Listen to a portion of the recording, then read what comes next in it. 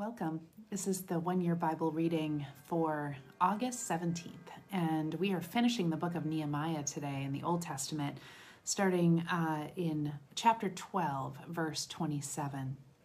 During the dedication of the new wall of Jerusalem, the Levites throughout the land were asked to come to Jerusalem to assist in the ceremonies. They were to take part in the joyous occasion with their songs of thanksgiving and with the music of cymbals, lyres, and harps. The singers were brought together from Jerusalem and its surrounding villages, and from the villages of the Netophathites. They also came from Beth Gilgal and the area of Geba and Asmaveth, for the singers had built their own villages around Jerusalem.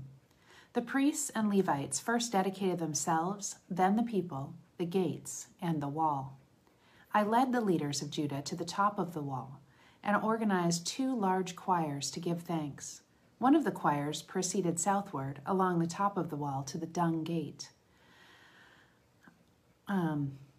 Hoshea and half of the leaders of Judah followed them, along with Azariah, Ezra, Meshullam, Judah, Benjamin, Shemaiah, Jeremiah, and some of the priests who played trumpets. Then came Zechariah, son of Jonathan, son of Shemaiah, son of Mattaniah, son of Micaiah, son of Zakur, a descendant of Asaph.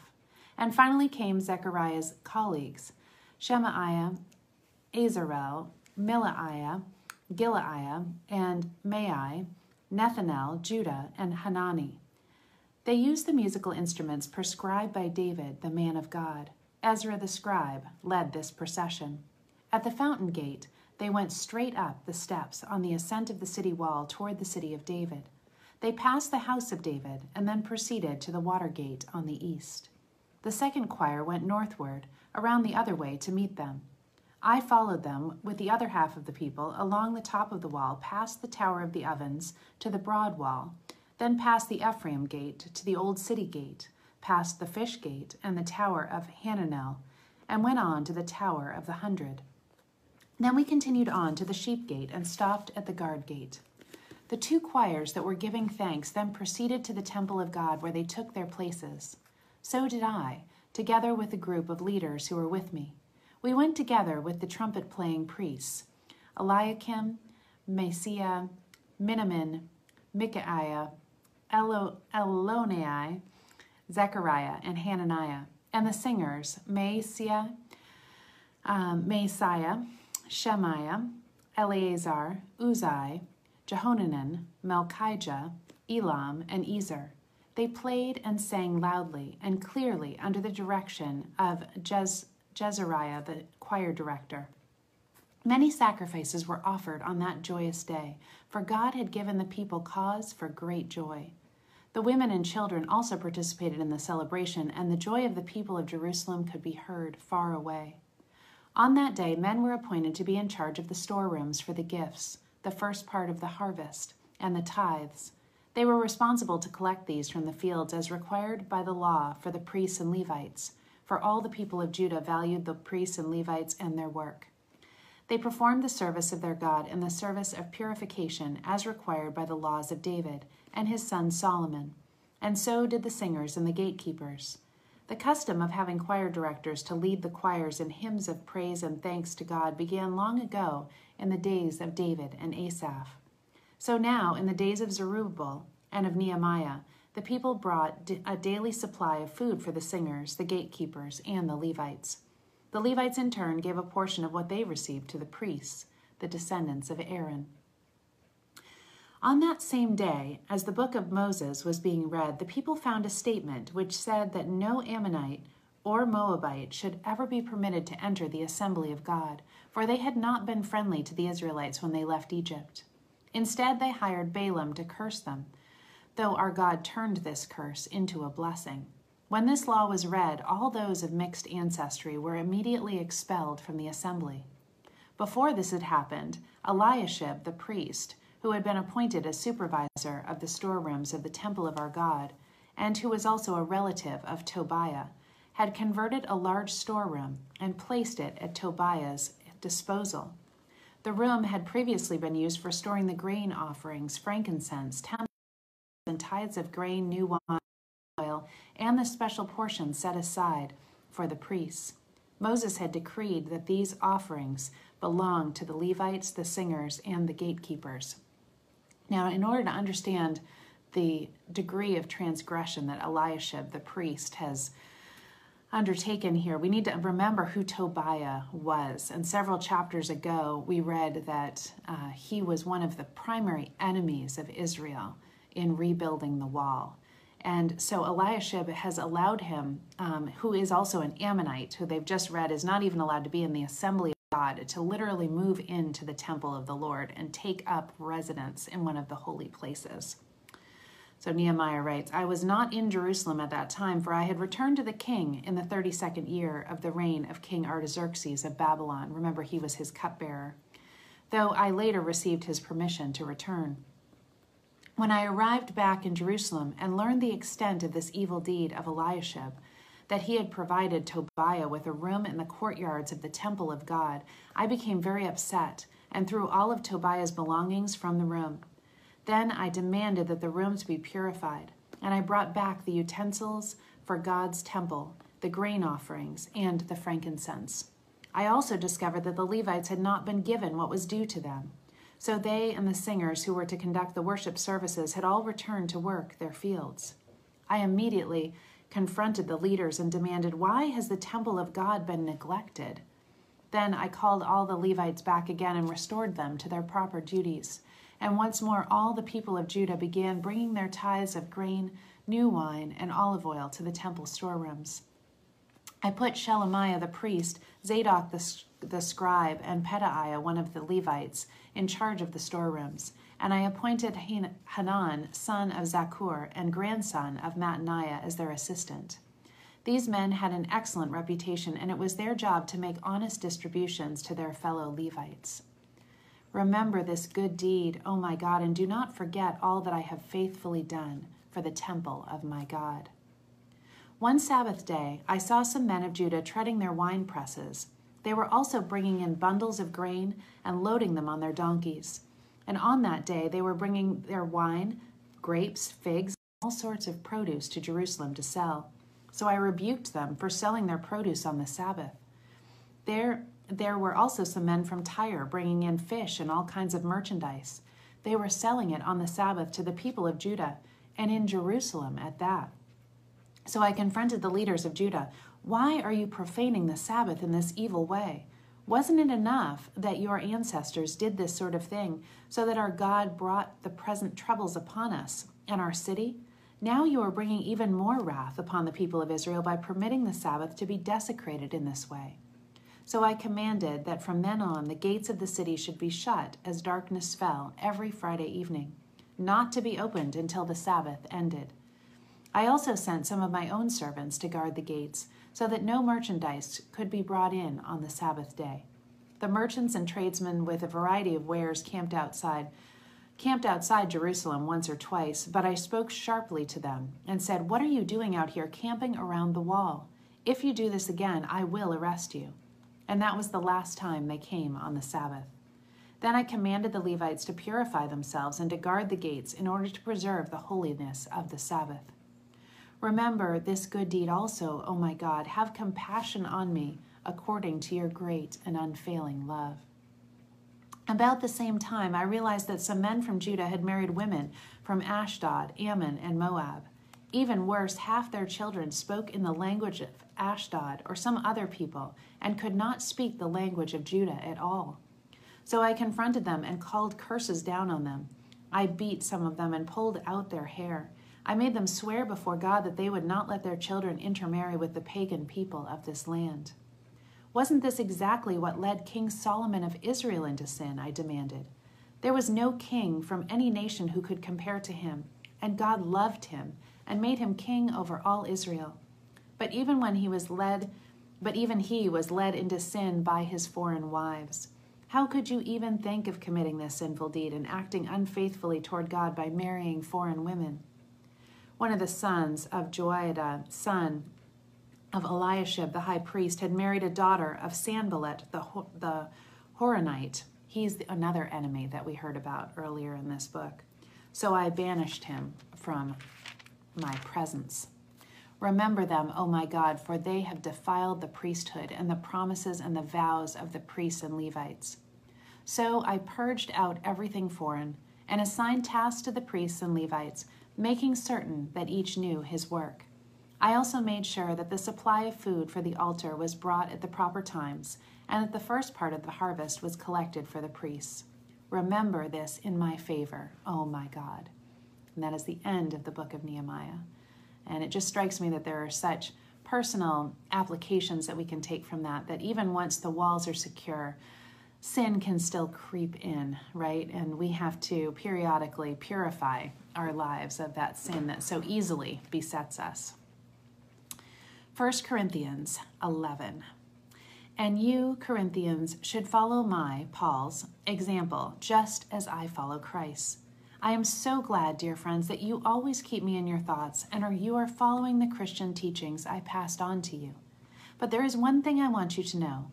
A man is responsible to Christ, a woman is responsible to her husband, and Christ is responsible to God. A man dishonors Christ if he covers his head while praying or prophesying. But a woman dishonors her husband if she prays or prophesies without a covering on her head, for this is the same as shaving her head. Yes, if she refuses to wear a head covering, she should cut off all of her hair. And since it is shameful for a woman to have her hair cut or her head shaved, then she should wear a covering. A man should not wear anything on his head when worshiping, for a man is God's glory, made in God's own image. But woman is the glory of man. For the first man didn't come from women, but the first woman came from man.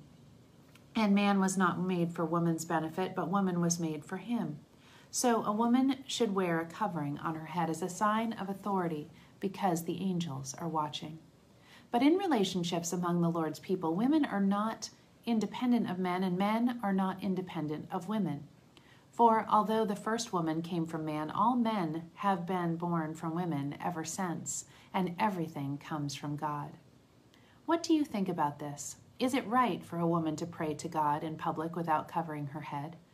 Isn't it obvious that it's disgraceful for a man to have long hair? And isn't it obvious that long hair is a woman's pride and joy? For it has been given to her as a covering.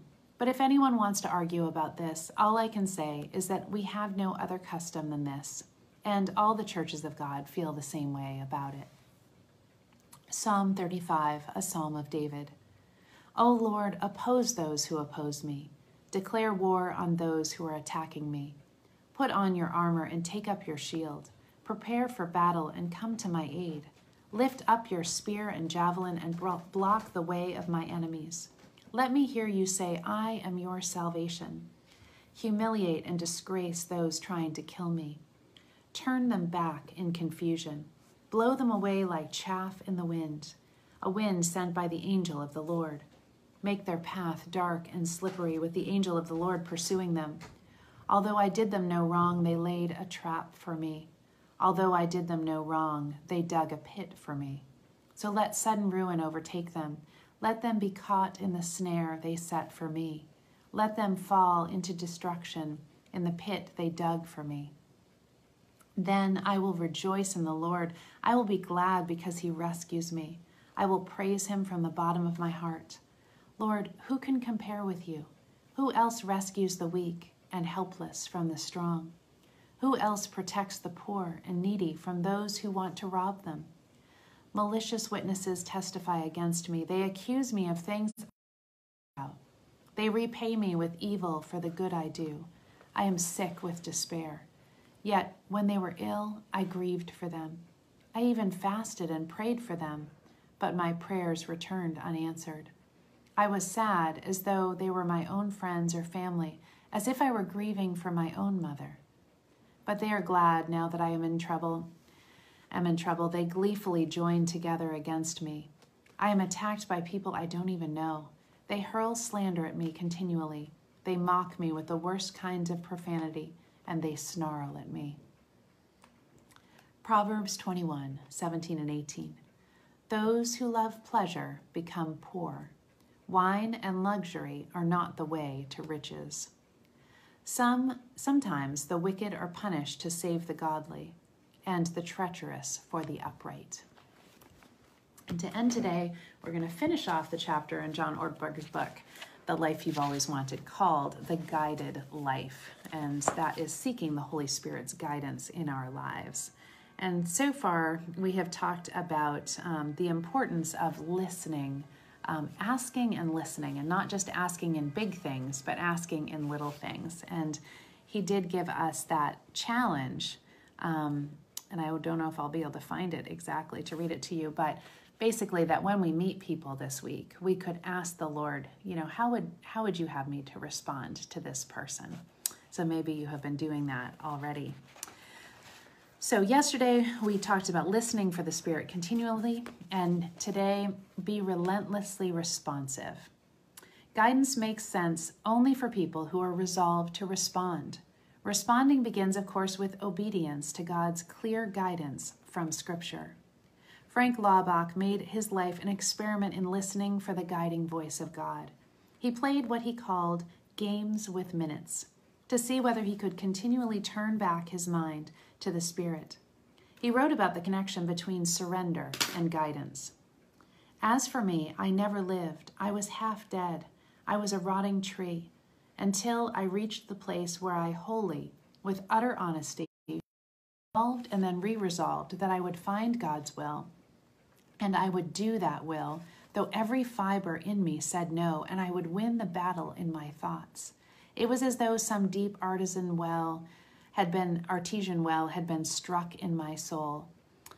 Money, praise, poverty, opposition, these make no difference, for they will all alike be forgotten in 1,000 years. But this Spirit, which comes to a mindset upon continuous surrender, this Spirit is timeless life.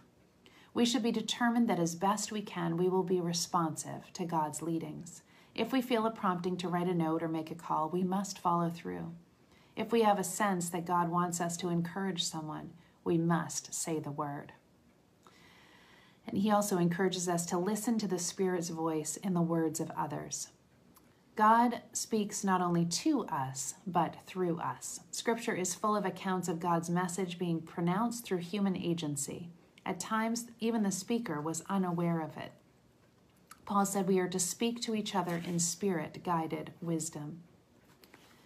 And he encourages us to practice listening in small matters. Much of the adventure of Christian living involves responsiveness to the guidance of the Holy Spirit. This guidance is not restricted to momentous decisions. It is learned mainly as we practice it on a continuing basis. This means that sometimes it may involve God's gracious attention to small details.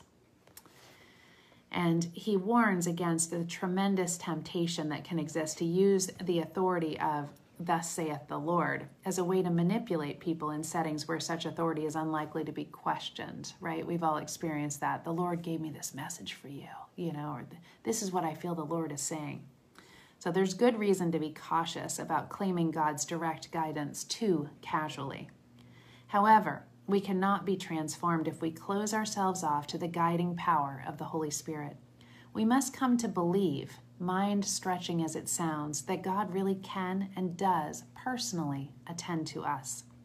As long as we are going to pray to the God who spoke the creation into being, who communicated to prophets and priests and kings and ordinary people, who wrote a 1,000-page book we know as the Bible, and who refers to his Son as the Word made flesh, then surely we accept the possibility that sometimes he may want to get in a word or two with us. Hope that encourages you to listen to and be responsive to the Spirit as we go throughout this day. Have a beautiful day. Love you all.